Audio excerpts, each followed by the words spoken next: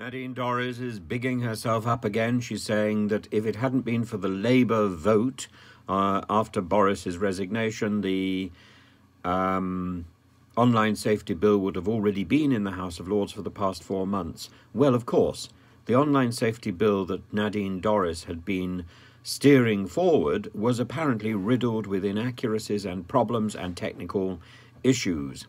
In other words, it wasn't ready to be put through to the Lords or even to be put through the Commons. It was a mess in the making, not least the issue of lawful but harmful. Clause after clause after clause was vague, woolly and useless. It wasn't doing its job, so the idea that she should then be blaming the Labour Party, or indeed other people in the Conservative Party, for not putting children and vulnerable adults' needs first, and putting their own political needs first. Well, of course they did that, but the idea that they should be doing this to spite her is ridiculous.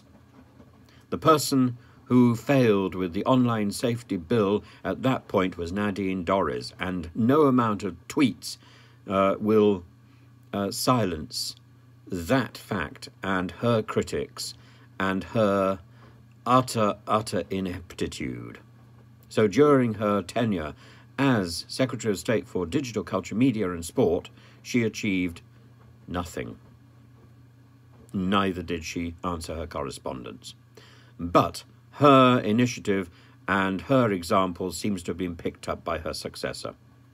What more can I say?